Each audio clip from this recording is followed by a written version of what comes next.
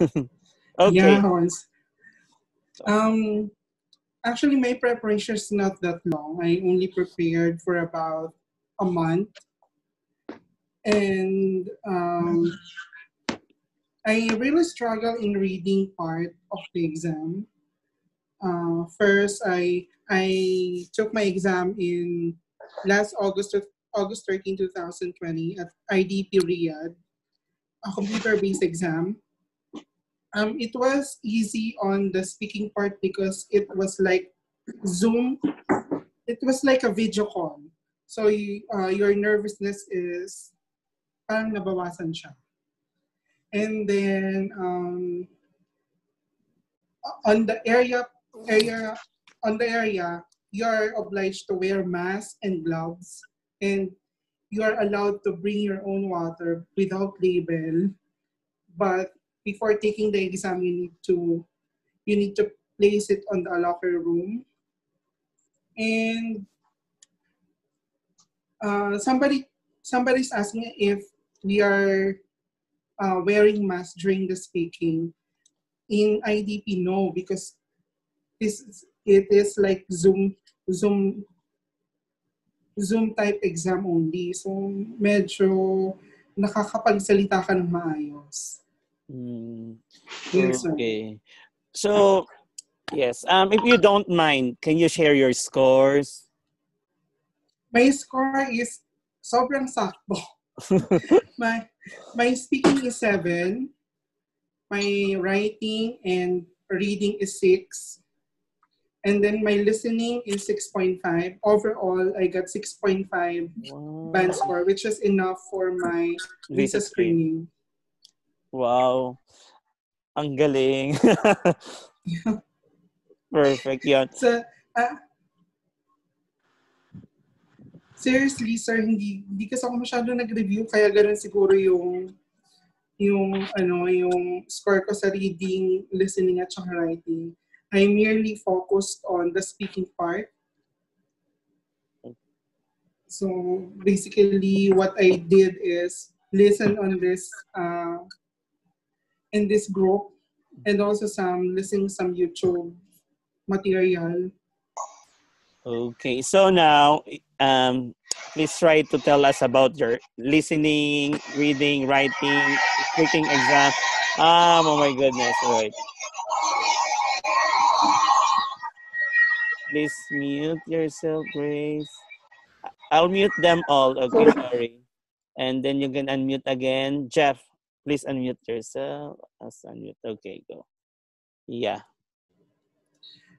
Sa listening part, it's medyo easy siya, that part, kasi masusundan mo naman yung, if you pay attention dun sa nagsasabi ng story, masusundan mo yung kada question. He will, sa computer-based kasi sasabihin niya sa'yo is, you have a chance to read question 1 to 5. Please look at question 1 to 5. And after that, focus ka muna dun sa 1 to 5. Huwag mo muna tignan yung 6 to 10. Dun ka muna sa 1 to 5 kasi may time for you to look the 6 to 10 questions. So then, after answering 1 to 5 question, focus again, sasabihin niya naman sa'yo na, okay, you have 30 seconds to look at question 6 to 10. Then, focus again to 6 to 10. So, basically, medyo masusundan mo siya. Ang hard part lang is kapag nasa question 30 to 40 kasi isa siyang mahabang conversation na 30 to 40. Hindi katulad dun sa part 1 na para siyang hinati sa dalawa na 1 to 5, tapos sa part 2, pwedeng 6 muna yung itatanong niya, susunod yung 4, parang gano'n. Pero sa part 3 ng listening, yung question number 30 to 40, yun kasi yung mahabang story na kailangan mo talaga mag-pay attention sa buong sinasabi ng speaker doon. Sa reading naman, I struggle most in reading kasi tamad ako magbasa, sir. So, mostly nakakatulog na ako sa pagbabasa. And then, parang may time pa nga doon na parang nag-give up na ako sa reading, ayoko na nito, something gano'n.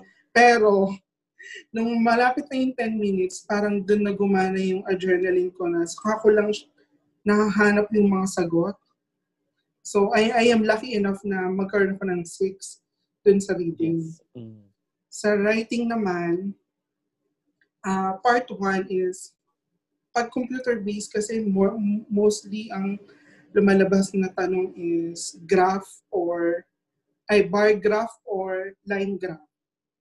Mostly ganun. So I'm lucky na yung lumabas sa akin is bar graph na tatlong graph na parang ang natatandaan ko doon, employed boys, employed men, tapos non-employed women, tapos parang ang sunod is part-time job woman, parang ganun yata yun. Tapos, parang ang comparing sa 1985 to 2005, parang ganun yung Merlin tanong niya. Tapos sa part 2 naman is, which parang ang tanong niya is, somebody believe that news can be learned best in the newspaper. However, somebody believe that they can learn news from other form of media. Give your opinion and what do you feel? Parang ganun yung tanong niya, sir. Then, pagdating ko naman sa speaking, part 1, the part 1 is, merely ang tanong niya sa akin is about, where do you live? So, basically, my response is, before I lived in the Philippines, but since 2017, I already lived here in Saudi Arabia. Parang ganun yung sagot ko. Tapos, sunod na tanong niya is, can you describe your house or your flat? Parang ganun. So my response to that is, here in Saudi Arabia, I am living in a four-story building. Parang ganun, 4-story building. I am living the second floor of a 4-story building. Tapos ganun lang. Tapos, what do you like most about your flat? Parang sagot ko yata doon is living room or kitchen. Ganun. And then, sunod naman is, do you have a store near your flat? Then, kung may Filipino store daw ba or may big store, then sunod is park. Meron daw bang park sa malapit sa flat namin? Yan yung mga tanong niya. Sa part 1. Sa part 2 naman, ang tanong niya, sir, is there, describe a weather wherein you cannot do anything about it? Then you would say, who's with you? What do you do? And what do you like about that weather? Parang ganun yung sagot yung tanong niya. Then sa part 3, more on climate change. The part 3 part is more on the climate change. So, ang tanong niya is, ang pinaka-naalala ko talaga yung last question is, do you think government has done enough? Do you think the government in your country has done enough about climate change? So, usually yun yung pinakalas na tanong niya sa akin. Yan, yun yung pinakalas na tanong niya sa akin, sir. Okay. So, yung sa mga question, speaking kasi ito yung particulars natin, may ginamit ka bang idioms, big words, and mga conjunctions? Siguro kasi, my technique in speaking sa part 2, every category, I listed 3 words. For example, in weather, I use typhoon, ano pa ba yun? Global warming, and then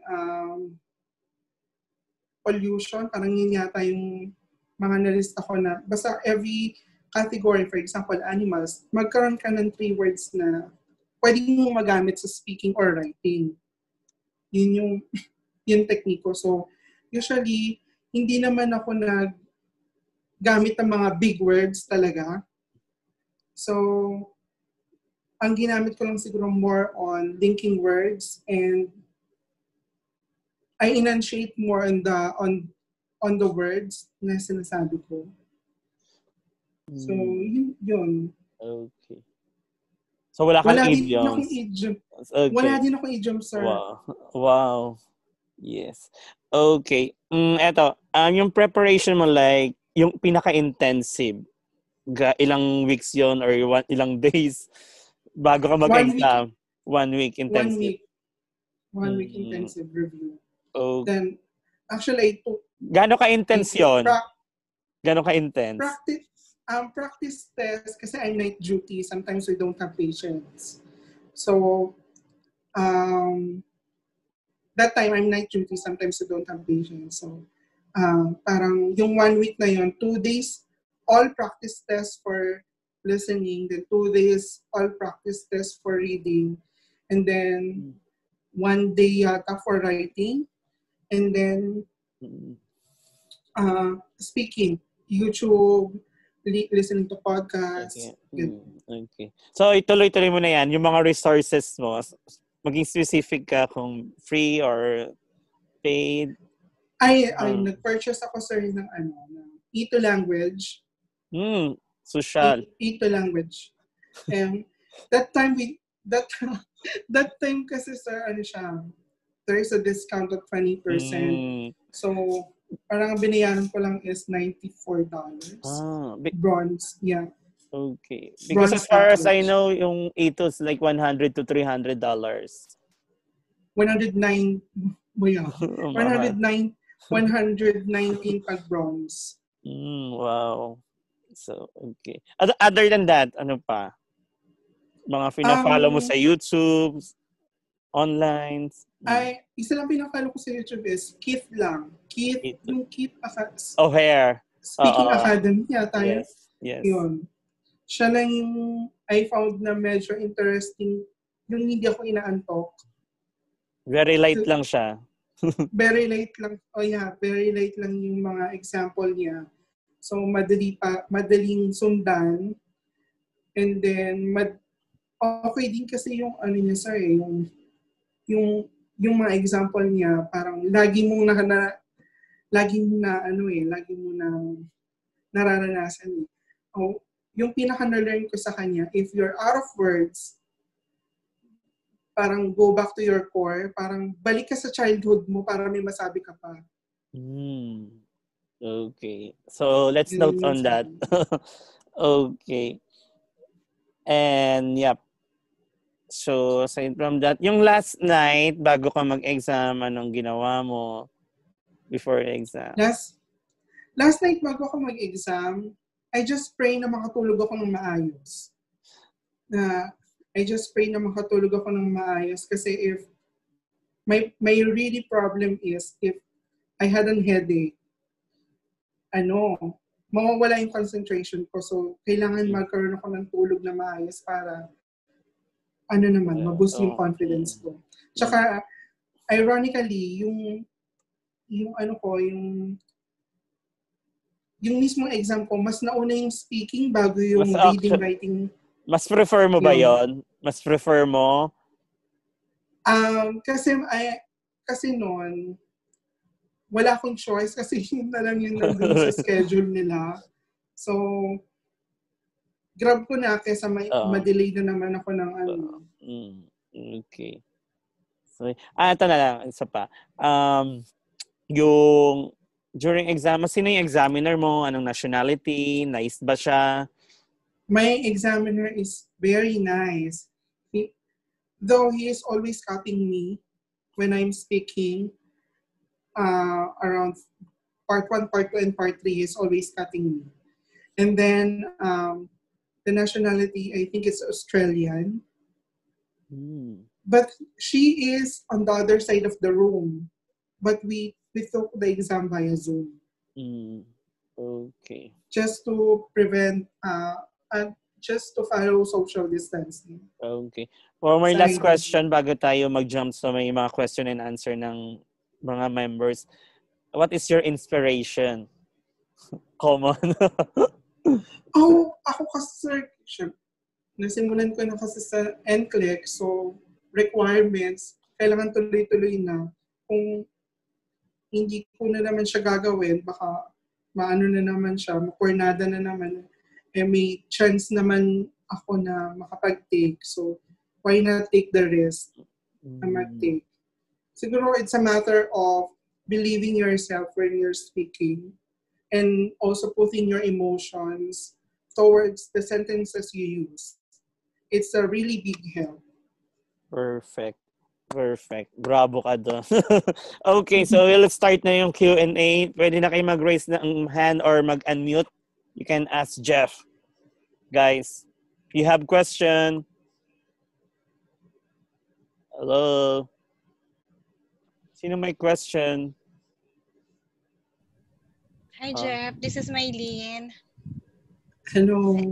First of all, I would like to congratulate you. Thank Though you. you said a while ago that it's just an exact, but look, you passed it. Yeah.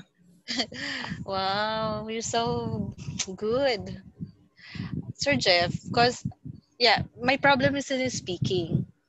Mhm. So, what can you recommend me, or can you give me an advice? How can I improve it? I know that doing the Zoom activities meeting, I know that it will help me a lot. So, what else can you just give?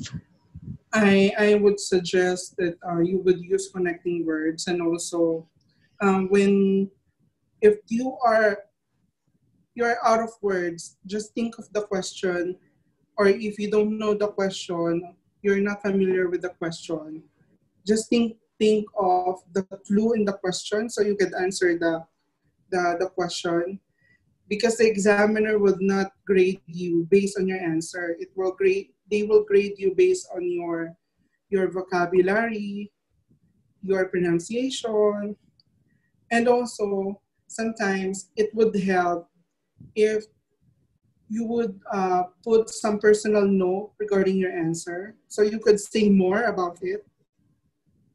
Just for Okay. example, it would be most useful in the part 2, because in the part 2 you are just like saying everything that you know. Pero what I did kasi, for example, yung tanong kasi sa akin, about weather na wala akong magawa about the weather. Para humaba siyang ginawa ko sa kanya is, I remember back in 2017, we had this typhoon called Yolanda. Me and my sister actually played with my niece and nephew. The time I remember my niece cried because she lost the charade games. Parang ganun yung mga sagot ko. Then sunod ang sagot ko yata dun sa kanya is, I remember I was not able to attend to my work because of the typhoon. Parang humaba lang siya kasi medyo mahirap para sa akin yung yung wala akong masyadong idea sa question. So, ang ginagawa ko lang is, magtatal muna ako ng story kahit hindi related dun sa question. Saka ko sasagutin yung pinakatanong niya. Para lang umabot ako sa point na siya yung mag-stop sa akin, hindi ako yung mag-stop. Okay po. Thank you so much. That's all for me, Sir Jeff. Thank you. Thank you so much, Maylene. Any question? Okay. Hello, sir. Hello. Hello, Sir Jeffrey. Yes po. Well, those are quite helpful tips. Can I just ask, did you prefer to take the exam in the morning or in the afternoon? I am an afternoon person. I don't like morning exams because I cannot think clearly. Because I need to warm up my brain first before taking the exam. So I took the 2 o'clock exam. Okay. And I think also during your speaking session, using this Zoom answering, speaking and using Zoom is quite helpful also for you because it really lessened your nervousness. Is that Yes. right? Yes. Compared when you're really Yeah, in compare the when you are with the in examiner. one-on-one with your examiner. Yeah. So let's grab the time to take the exam this pandemic. Yeah. I don't know if I don't know about British Council kung one-on-one ba sa kanila. But in IDP, here in Riyadh, they do Zoom like speaking exam. Based sa mga nakapag-exam nitong lately, sa ibang group, sa group din natin, kaya lang nagsisecret sila, face-to-face na ulit. Okay. Dito sa UAE, sa UAE. Really. Okay. Yun lang. Thank you so much, Gwen. Gwen? Gwen. Okay, next question, guys. Please don't be shy. Ako po, Sir Jeff. Sure. Hello, Sir Jeff. Hello po. Sir, gumamit ka po ba ng IELTS Speaking Assistance na app? No, hindi talaga. Hindi, Ang sir. ginamit ko lang talaga is merely Ethan language.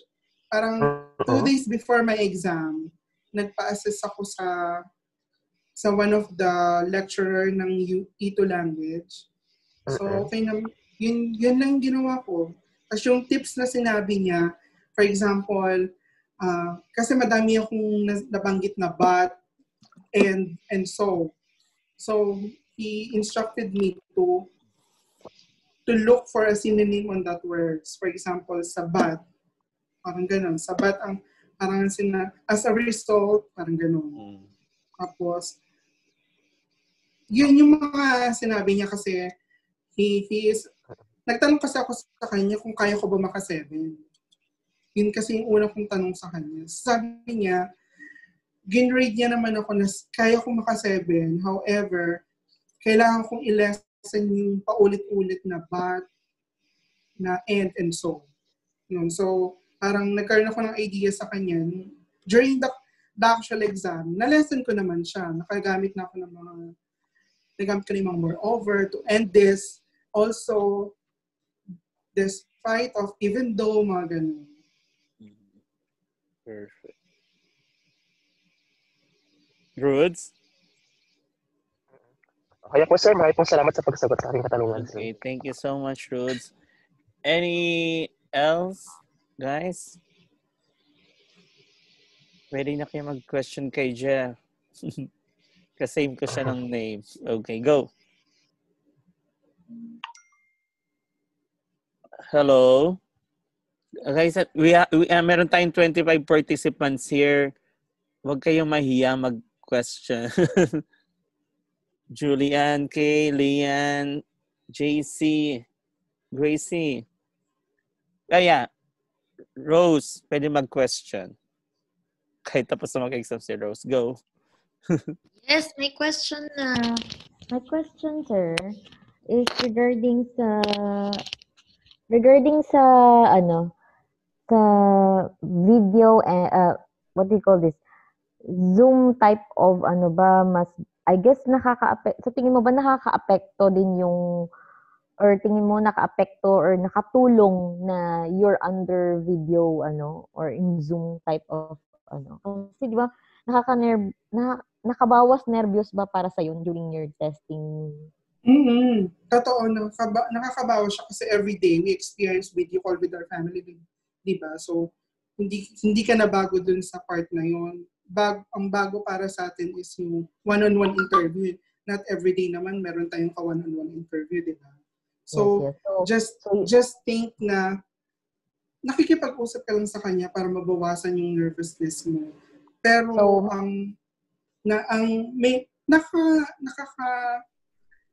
nakakakaba pa rin naman, pero less na lang siya kasi hindi mo naman siya nakikita personally eh. Makikita mo lang yung expression niya sa computer. Pero titingin ka na lang sa ibang part ng ng room para mawala yung para tuloy-tuloy ka pa rin makapagsalita. Or kaya i-compose mo na lang yung kamay mo, hawak kamay ka na lang na pinipiga-piga mo siya na parang hindi naman niya makikita eh. Oh, so strongly suggested, guys, that at this moment you will take your exam. Kasi meaning to say that most of the people who doesn't have the confidence to, do the actual speaking, they will have the diba, opportunity na to Especially, advantage. Rose, especially if they are in KSA, because here in UAE, I think they are no longer doing the Zoom. But last June, actually, they had that for IDP. Ah. Yun. Guys, mag-take na kayo. So, yung mga nasa Saudi, baka meron pa nun. Go kayo doon. Oh, meron pa. Meron pa ba yun dito sa Abu Dhabi? Meron pa din? IDP yan, ma'am? Kung meron pa. Kasi yung IDP. Si Aldrin, IDP. Ito si Rose, British Council. Pero yung nakaraan nag-exam sa Dubai, IDP, pero one-on-one na. Ang dami na rin kasing nag-e-exam eh. Face-to-face na, I mean. OMG. Okay, may question pa ba, guys? Kasi magko-question na lang ako ng iba kaya. Ay, eto. May utterance po ba kayo, sir? Nag-utter ba, Jeff? Nag-utter ka? Nag-stutter? Oo, pero not really na madami. Siguro kasi parang that moment, total hindi ko naman siya kaharap. Parang ina-enjoy ko lang. So, yun siguro yung pinaka-right term. Parang ina-enjoy ko lang that time. Pero kung meron naman, there's one time na pina-repeat ko yung question kasi hindi ko naiintindihan. Pero okay din naman sa kanya. Mabait naman yung examiner. Okay. Jeff, for example, after nung exam, how confident you are na, oh my God, I got this. Or, oh my God, I cannot have this. What's your feeling? After the speaking part, because feeling ko I'm confident enough to have 7 sa speaking. So, di ba nga sabi ko earlier, I don't have enough time to review. So, I just pray, and nung dumating na yung 2 o'clock for my listening, reading, and writing, ang sabi ko na lang is, I'm lucky if makaka-6 ako dito. Or 7 sa listening. My target actually is 7 sa listening, tapos 7 sa writing, tapos bahala na yung reading ko. 7 sa listening, tsaka 7 sa speaking. Tapos bahala na reading and writing. Parang feeling ko hindi naman, makaka-6 pa rin naman ako both category. Parang yun yung ko nun. Yun yung pinaka-goal ko nun. Pero after the total exam, nung pauwi na ako, kasi nga na ako sa reading, sabi ko baka 5 lang ako sa reading. Yun yung assess ko sa reading ko. Baka 5 lang ako sa reading. So, nag-iisip na ako, uulit siguro ako. Parang ganun yung... So may planning moments ka din nung waiting for the result. Oo naman, sir. Meron talaga. Hindi ka nakakatulog. Paano mo na-handle naman yon? Kasi yun mahirap yung waiting game. Dahil busy rin naman sa hospital, so nawawala yung anxiousness ko. So, syempre pag nasa hospital ka naman, you need to be focused sa patient, di ba? So, yun siguro yung nakatulong din na you handle more patients. Okay.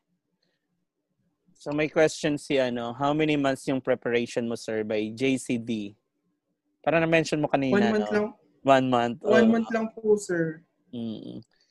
Okay, before tayo mag-ask, Jeff, this is also your chance. I don't know kung madalas ka ba nag-reviews dito sa group, pero kung paano mo, ayun, kung may gusto ka lang pasalamatan or sa mga palagi mo ka-speaking sa group or ka-review, shout out mo sila.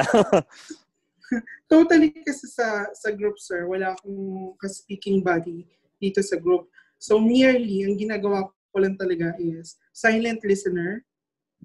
Yung pinipick up ko lang yung mga technique nila. Sinasabi nila, technique nila. So, kasi dito sa hospital namin, maraming magte-take ng IELTS. So basically, sila yung mga ka-speaking partners ko. So, yun. Nag-share naman kami based sa mga natutunan namin sa kanya-kanya naming mga group na sinalihan. Kasi dito sa group na to, wala akong co-work. Yata. Hindi ako sure. Wala akong co-work yata dito. Parang yun. Yun yung ginagawa namin. Kasi dito lang sa group, ang ginagawa ko lang talaga. Mag-listen lang ako sa yung kapag nandun si Mandy, sila yun. Makikinig lang ako. Hindi rin ako makikinig lang talaga. Kanya-kanya kasing style. Kaya alam mo kung anong effective sa'yo. Ayun. May question si Cristel. How you manage your time po? Less than 6 minutes tayo Less than 6 minutes. Okay.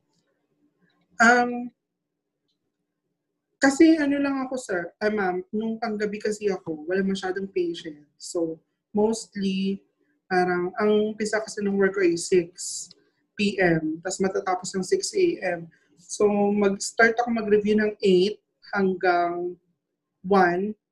Luckily, walang dumadating na patient that time. 8 to 1 or 2, ganyan.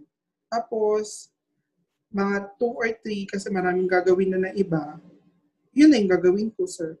Pero mostly ganun yung review ko, 8 to 1 ng gabi. Okay. Meron sa chat kay Rudes, nababasa mo ba yung chat? Pwede mo siyang sagutin, si Rudes. Sir Jeff, yung practice mo. Well, yung practice ko sa speaking ko dun sa coach, yung one-on-one, ang sabi niya sa akin is, based daw sa coherence, vocabulary ko, and pronunciation, makaka-7 naman daw yung score niya sa akin. Pero, kung i-delay ko daw yung schedule ko ng exam at magpa-practice pa for another month, kaya ko maka-8. Yun yung sabi niya. Pero ayoko na kasi mag-review pa ulit. Basta may tawid. So yun naman. Basta ang sabi niya lang sa akin, ang pinaka-advice niya is useful for reading and useful for writing and speaking in every category. For example, animals, weather, home, school, work. List at least 3 words na pwede mong magamit na not usually na ginagamit natin. For example, sa technology, you can use artificial intelligence, mga ganun. Yung mga not usually na ginagamit natin words. Para mag-memorize kayo ng 3 words every category. Tapos, try to use it in a sentence. Yun yung advice niya sa akin. And ayun yung in-apply mo. Effective naman sa'yo. Okay. Okay, we have our last question.